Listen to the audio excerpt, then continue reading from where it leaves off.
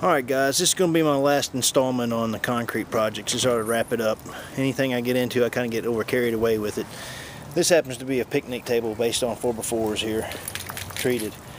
And I just hosed the table off because it was dusty and had a little bird business on it. So I wanted to get that off there and let you guys see the color that's in it there. But yeah, that makes a pretty nice one. I'm going to take you guys inside and show you these tables here. Now that's the rock edge, obviously. Alright, excuse my camera work here. Give me 2 seconds here. In the door. And now here's a pedestal. And that pedestal is poured in a piece of 5-inch PVC with a boot at the top. And then I poured a base like that there. See if I can give you a shot of the whole table. Basically here, I want you to see the colors and the water marks in this. Kind of looks like oxidized, I don't know, maybe oxidized copper or rock or something. Here's a decorative top. New little pedestal here.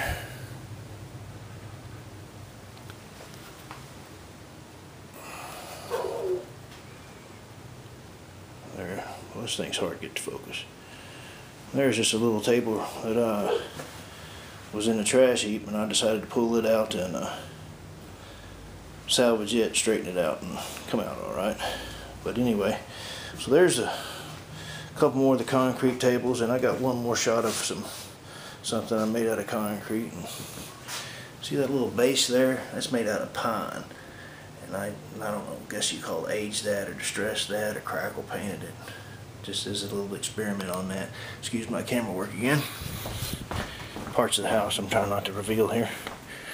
So, and then I took a picnic table. And I took that picnic table and I cut it in half. And that's a concrete entertainment center. Yeah, so that's concrete edges, and then those are the round rods poured and 3-inch support, and that's a picnic table that you've seen outside cut in half and stained in a dark color. Okay, going back to the tables, camera covered. But anyway, I wanted you guys to get a shot of that and see that and see what's possible with it. It sure is a good idea for walls. It's a good idea for steps out in front of the house. It's a good idea for fake chimneys and fake stuff around rocket stoves. That's what I've been really learning how to use it for, to be able to make it, you know, use this as a decorative portion of putting my stoves in hearths and encasing them and whatever, right? I just think I might be able to incorporate this into it. So okay guys, well, thanks for watching my concrete experiments.